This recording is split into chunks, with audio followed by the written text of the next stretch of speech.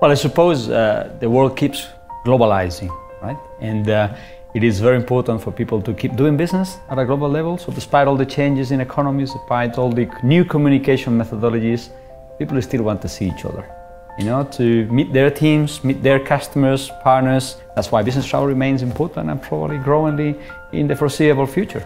We estimate that it's about 1.7 trillion, so it's a huge scale of money, and many companies are starting to understand that it's not just a cost.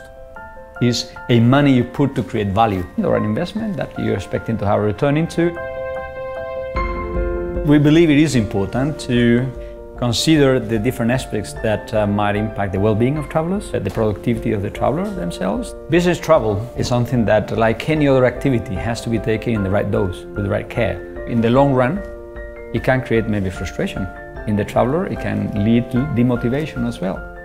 That's why we conducted a survey with the Global Business Traveler Association about the traveler well-being, with the intent to see what practices, what policies tend to result into more productive, happier and more satisfied travelers and employees.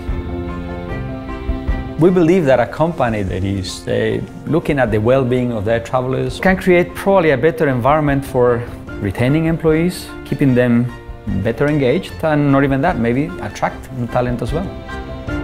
In the report, we have come eventually to 5 main areas of recommendation of potential improvements. One is to look into who in the organization is involved in these decisions about the balance of traveler well-being.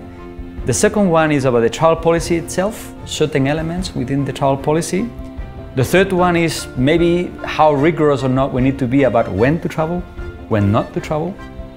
Another one is about if we can promote certain practices on health management during the trips. And the final one is, which is probably painful for many people and can be also improved, is how to manage disruptions.